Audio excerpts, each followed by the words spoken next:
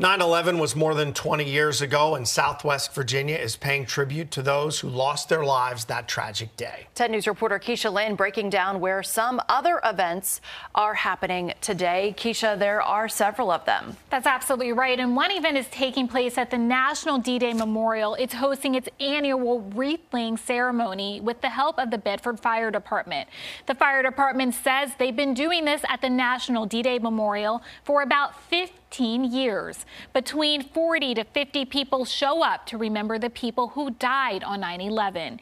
Chief Todd Stone with the Bedford Fire Department says it's important to participate in the ceremony at the National D-Day Memorial because it directly affects first responders. We promised then that we would never forget, and we won't as firefighters and first responders, and we will remember them every year. And we just hope that our citizens, especially those that wasn't born then, that remember that and understand the history. Stone says he was in Roanoke working with its fire department when 9/11 happened. He says the governor put them all on call just in case there were other attacks that day. There are also other events taking place throughout Southwest Virginia today.